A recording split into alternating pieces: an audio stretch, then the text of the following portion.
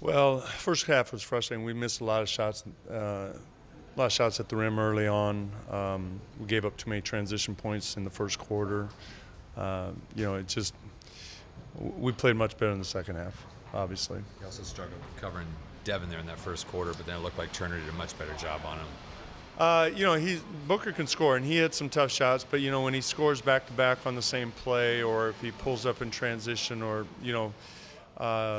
he got to the free throw line because he was pushing it in transition. So I think it was all kind of tied together with, I think the fact that we missed shots, we didn't necessarily get back quick, and then tied together. And in the third quarter, they got within one, and then you guys just put the metal. Yeah, I thought Damian had a really good floor game throughout the game. I thought he controlled when things weren't going well. Offensively, he got to the rim. I thought he got his hands on a lot of balls. I thought his leadership was really good when we weren't necessarily playing our best basketball. It was good to see the second unit kind of pull away in the fourth. How would you describe Jake's play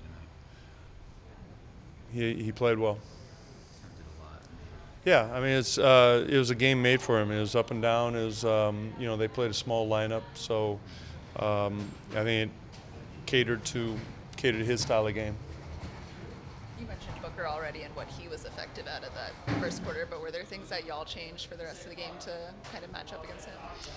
No, we blitzed him two or three times in the fourth quarter, but that was with the second unit. But we didn't change much at halftime as far as approach. I just thought we played with a little bit more determination in the second half defensively. Did you see Chief's finger initially when he dislocated it? I heard about it. I was a bit surprised to see him come back out. Yeah. Yeah.